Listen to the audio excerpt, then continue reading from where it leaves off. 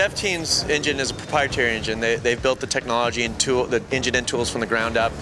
But I honestly feel we're setting a new quality bar for visual fidelity. And I think when people start seeing some of the screenshots, people are going to think they're doctored.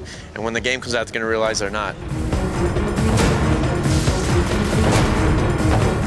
Sure, those pre-blast weapons that everybody knows, an AK-47, you know, but what's really cool is all the amount of weapons we were able to invent for this game, because post-blast, there's an armory down there, and basically, man, they just kind of go, well, we like flamethrowers and we like sniper rifle, stick it together. You know, everything from explosive, pipe bombs, you know, there's really some interesting weapons that do some really cool things.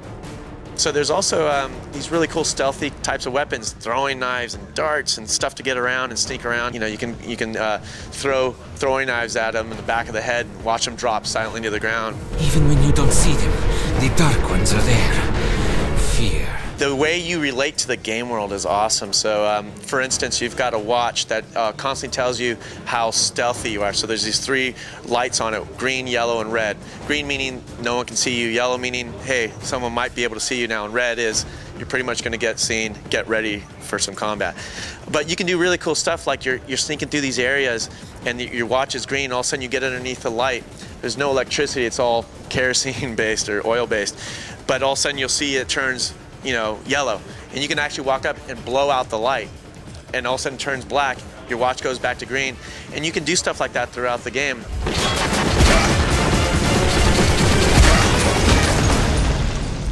The cool thing about those QuickTime events, and what they do for any game, is they really allow you to control the camera and really frame something and really get a cinematic feel.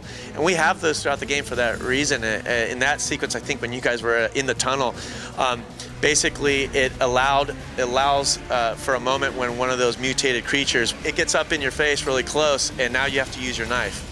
So quickly, you know, you're hitting the button to try and stab this thing in the head, and if you succeed, you get that moment where it's about to bite you, and you stick the knife up through its chin, and it falls off the side of the cart.